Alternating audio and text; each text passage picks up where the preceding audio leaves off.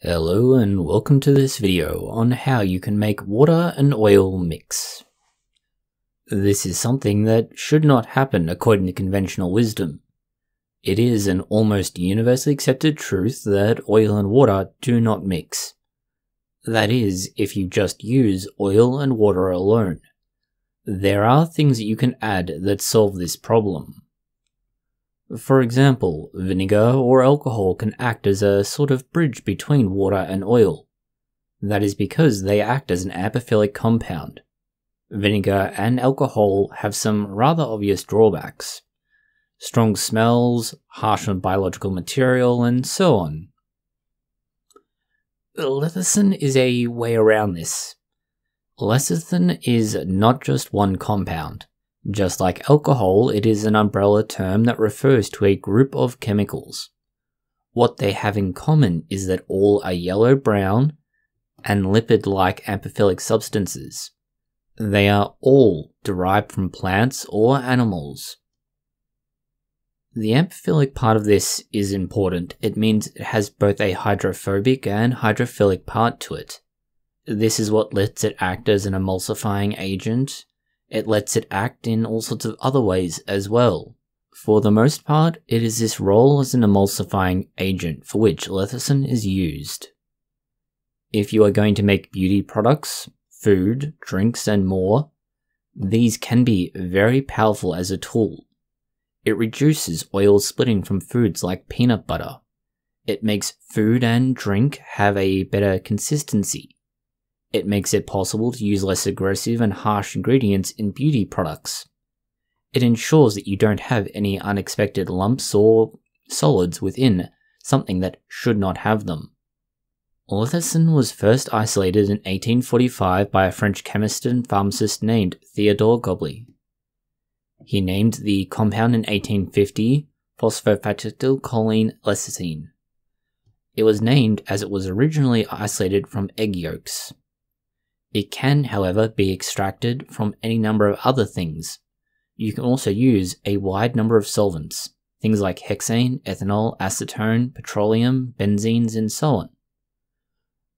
If you don't have the means of chemically extracting it, you can do so mechanically. This is a very important feature of it. It can be sourced from plants and animals, with either very advanced chemical means or relatively simple mechanical means.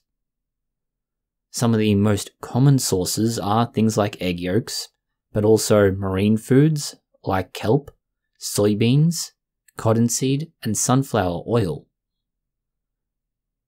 As a result of this, it can be produced just about anywhere on the planet from readily available material.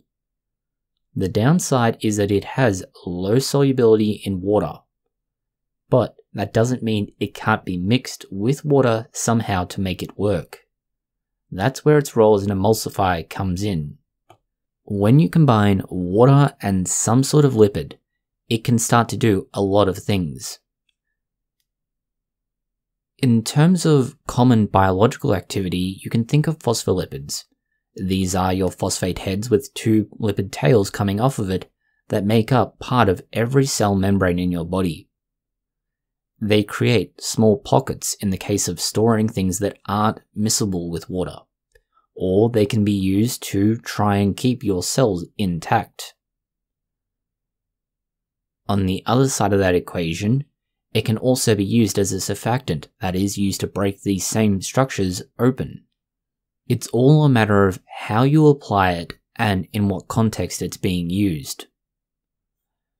Where we've already described its role in structures and breaking them, it can also be used in cooking. For example, it helps a lot with bread elasticity. This means that if you want a nice bread dough and you're worried about the gluten content of your bread, lecithin is a viable alternative to try and give that bread not only more rise, but a much better break, where you can see that the strands or strand-like structures of the bread pull apart rather than being crumbly.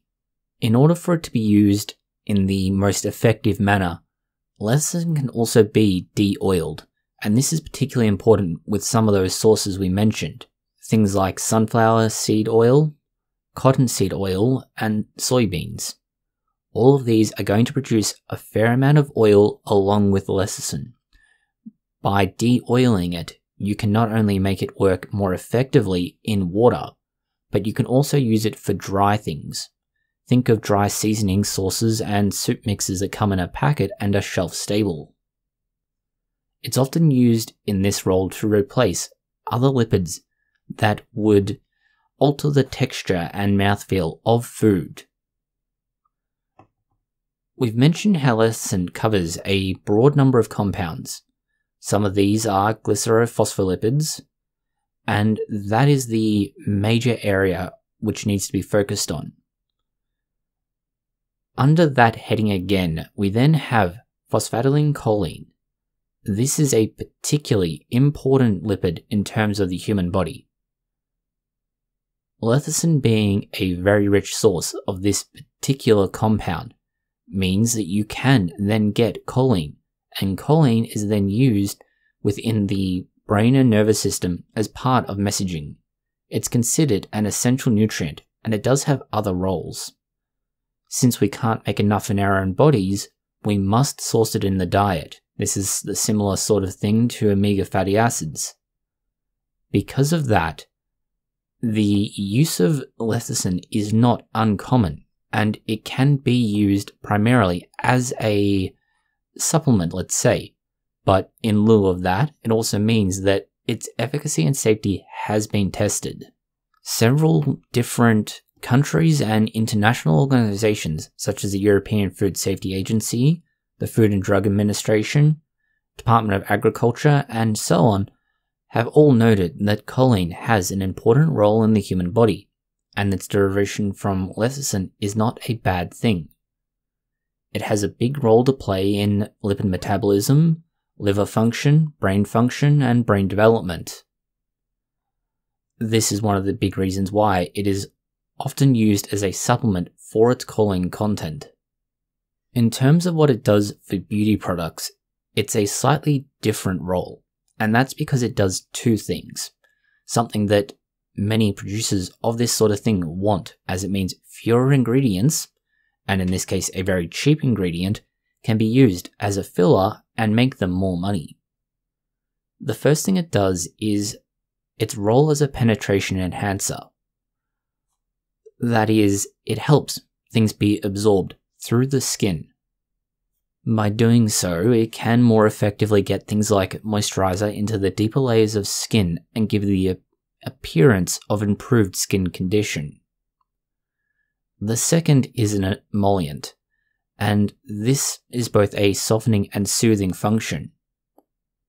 The higher oil content of lecithin for beauty products means that it seals the skin and it keeps moisture in. From these two factors, you can see how it would be considered a very desirable ingredient for creams and other skin products for older people in particular. It also interestingly finds a role in hair care products, and this is largely due to the emollient properties. The emulsification element is where it gets some of the particular use out of its amphiphilic properties. Because it's able to both hold on to water and oil, you can use it in something like shampoo, and it won't begin to separate out, and it's why you can use shampoo and have it in a bottle and stable for a very long time. The ingredients in the shampoo should separate out.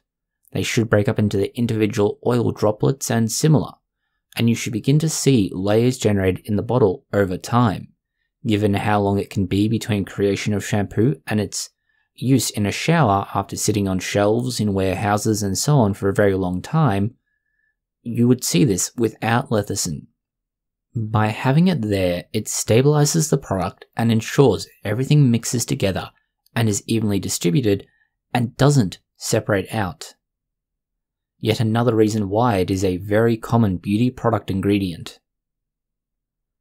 Lecithin is an example of how you can make two very incompatible things compatible by using an intermediary. This uses the elements of chemistry relating to polarity and charges to join two opposing forces. It's just like a moderate in politics. It bridges two very different and often opposing positions. Thank you for watching this video.